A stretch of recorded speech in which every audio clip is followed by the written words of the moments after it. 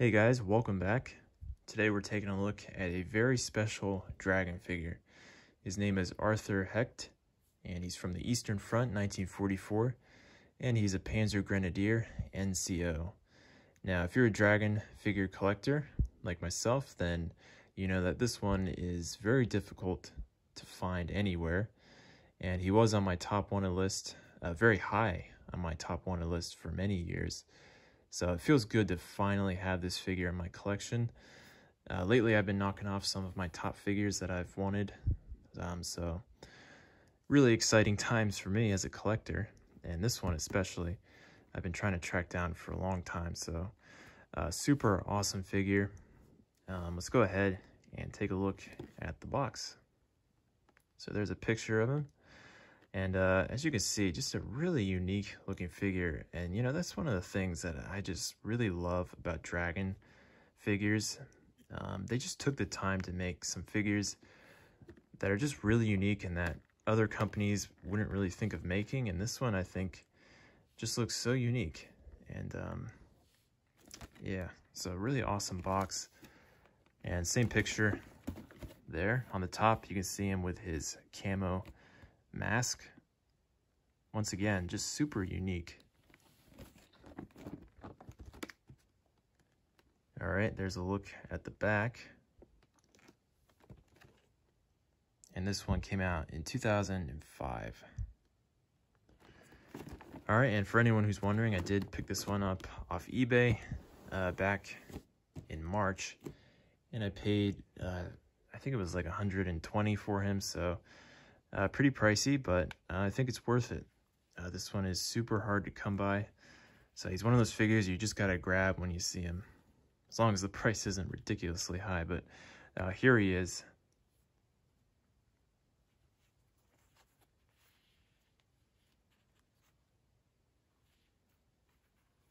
All right, so a beautiful figure. It really stands out among some of the others, especially with this camo veil, and then the sniper rifle, which is really nice.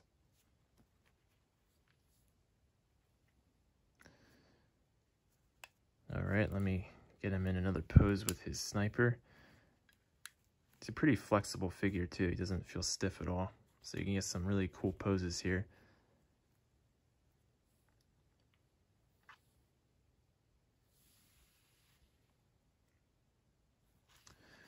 All right, well, let's take a look at his rifle up close. This is an SVT-40, and it is a sniper.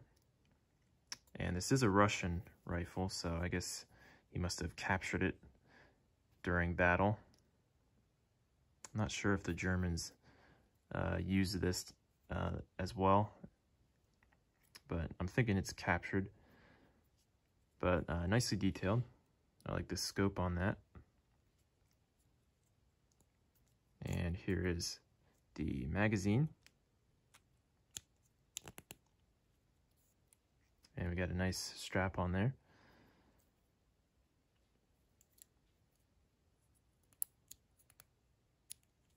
All right. So that's his rifle. And he does come with a Luger as well. And it looks like the clip came out. So that's pretty cool. You don't see the Luger a whole lot with figures. The clip slides out pretty easily though, so you have to be careful not to lose that.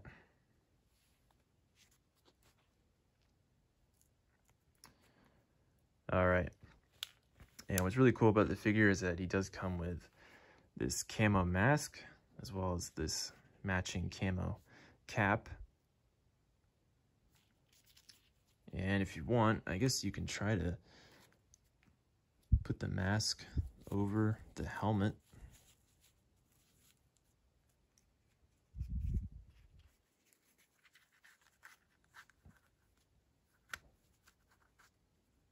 And you can go for this look if you want. I think that looks pretty awesome, actually.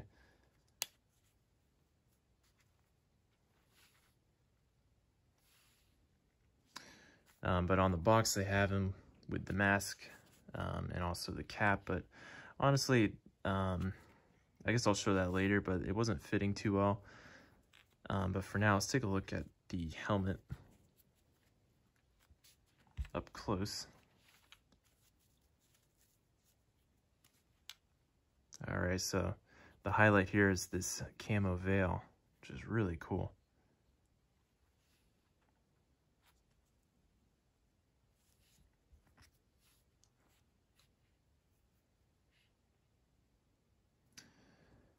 All right, and let me take the padding off. You can see he's got a headscarf there. Let me pull that down so we can look at his head sculpt. All right, so great looking head sculpt, very detailed. I like the expression on this one a lot. But as I was saying, if you want to put the mask on and then put the cap on, but honestly, I was having a hard time fitting the cap on with the mask. It wasn't looking as good as with the helmet, I thought. I guess you gotta fiddle with that some more to get it to stick, but there's kind of the idea. Or you can just give him the cap. It's really up to you, because this looks pretty awesome as well.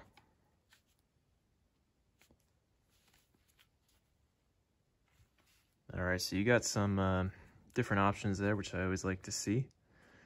So really awesome choices there for a helmet or the cap, or with the mask as well. Next up, let's take a look at his equipment here. We've got a pouch there for his ammunition, for his sniper, and then the holster for his Luger. And then in the back, just your standard German equipment here. Okay, and he's got a map case. All right, and everything fit on pretty easily. I didn't have any problems, thankfully. But I really love the camo smock that he comes with. Just love the pattern of it and the coloring. Looks really nice. And it goes well with the pants as well. Looks like it's got the P-dot pattern. Okay, and there are his boots.